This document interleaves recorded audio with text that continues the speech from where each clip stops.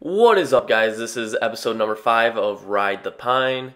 Today we're going to be talking about the lessons we can learn from this coronavirus going forward.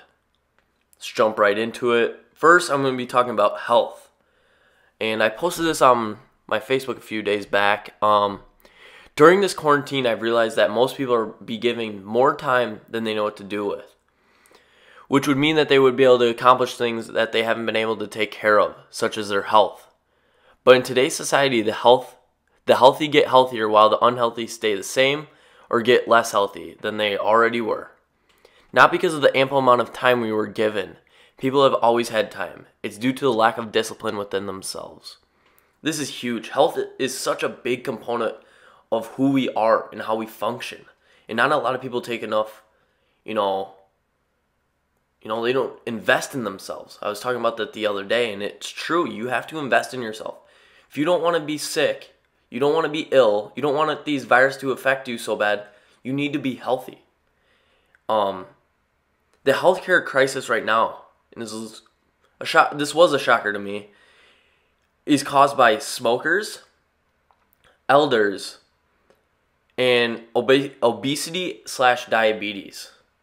Now you look at the people who are leading in the COVID-19 cases. Elders, smokers, and people with diabetes. That is crazy to me that they both coincide with each other. But we just need to be healthier as a society, and each one of us can do our part in being healthier. And an easiest way to do this and to boost our immune system to fight viruses like this is just to eat better. It's the number one way to boost your immune system. It's just by feeding your body the right things.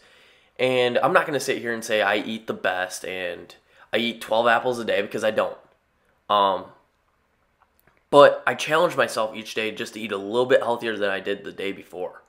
And I know if one day I eat terrible, I can't eat terrible the next day. I pace myself.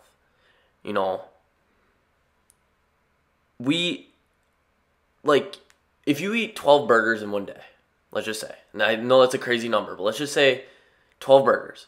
You can't expect your body, who's been eating 12 burgers let's just say in 1 year, to one day magically just eat 2. People have to pace themselves. It takes time to become healthy. It takes time to, fix your diet. I think so many people, and why diets don't work in today's society, is that they try to go from 12 burgers to 0 burgers in one day, even though their body's been used to the 12 burgers for a year and a half. It doesn't work that way. Instead of eating 12, try to eat 10. And then after a few weeks of that, eat 8. Just keep gradually going down. But most people, they just try to go from what their body's used to super healthy and clean in a day. And that's why everyone fails at diets and, these workouts and everything to get yourself healthy. And then the second way to boost your immune system is just getting enough sleep. Not a lot of people understand this and take pride in this, but everyone should be getting 7 to 9 hours of sleep every night. And with all the technology we're given, phones, computer screens, tablets, TVs, that blue light that we're being, shown through these screens is actually hurting our mental state, especially when we sleep. Not enough people are getting to the deep sleep. Some people never get to their deep sleep. And sleep is a huge way, your mental, the way you think can change. Helps your mind process things, make good decisions, and analyze situations. If you can't do those 3 things in a day, how are you going to expect yourself to do the right thing? Think correctly. You can't. We all just need to be at our peak. The more we as a society grow and get healthier, the more these viruses won't affect us as bad. The flu, the cold, just those different things won't affect us as much as they were in the past. Now I'm going to be moving into income. And I talked about this a few days back about having a side hustle. And everyone does need to have a backup. Everyone needs to have 2 incomes per person. And with all this uncertainty we have in today's society, not just talking about the COVID-19, what if people were to lose their jobs in, these small businesses?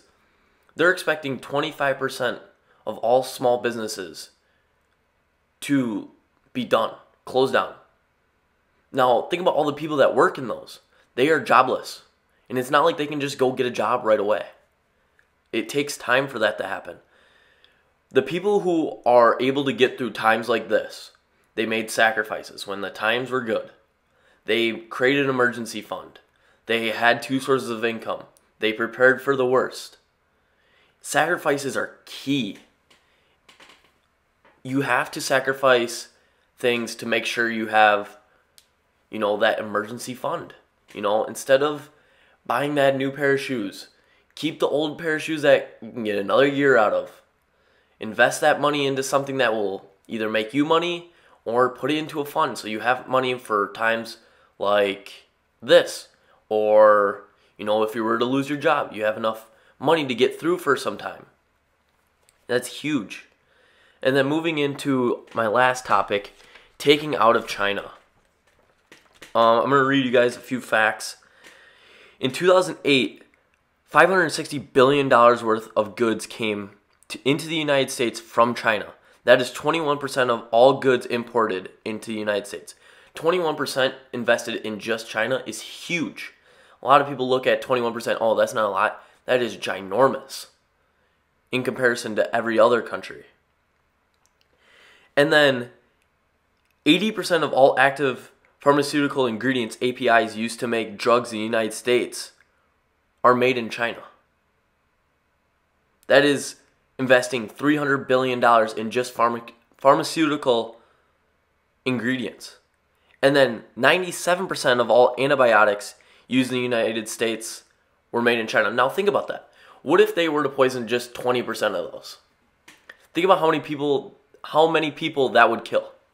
And they have the power to do that because they hold so much power in everything that we have, especially in the medical force. That is just crazy to me.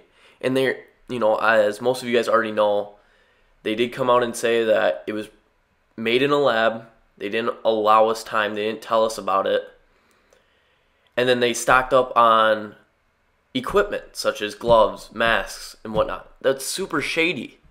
And then, but it doesn't, like in 2008, the contamination of raw ingredients imported from China and used to make heparin, a blood-thinning drug, was associated with at least 81 deaths in the United States. We see this time and time again. Like, they have done things to our medicine before. This isn't new.